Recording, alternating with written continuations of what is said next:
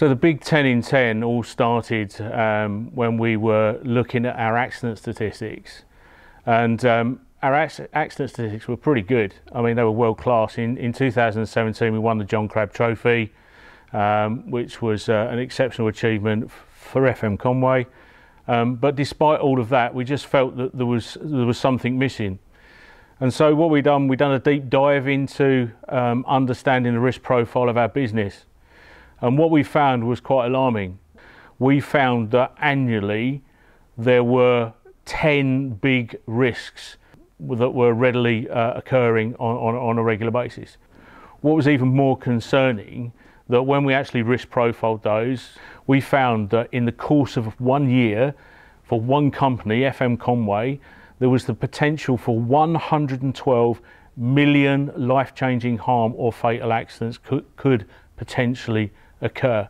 And so we then started to question exactly, were we actually managing health and safety correctly?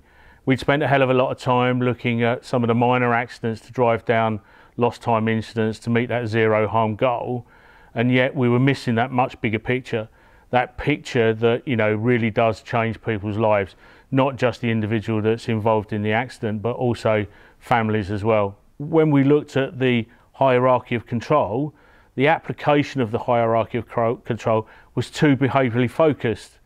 And so what we done was we flipped it on its head, and we had a complete focus, an unrelenting approach to eliminate, substitute or engineer out those hazards, put those controls in place that even if two people do fail in terms of making the wrong decision, etc., that they fail safely. So the big 10 in 10 is obviously 10 big risks, as we've already said, but it's also, the strategy is laid out over a 10-year period, hence the term the big 10 in 10.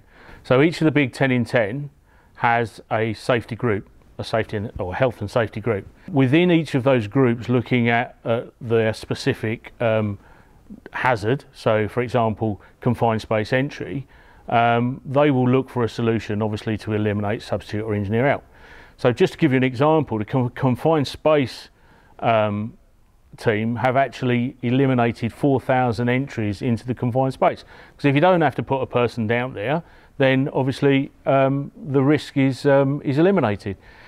Of those 112 million potential fatal or life-changing harm activities that we identified early in the process, we have already in the first year eliminated 4 million of those. So that's 4 million contributed to a safer industry. That's 4 million that's contributed to the Fatal 6 principles that we support obviously from an MPA perspective.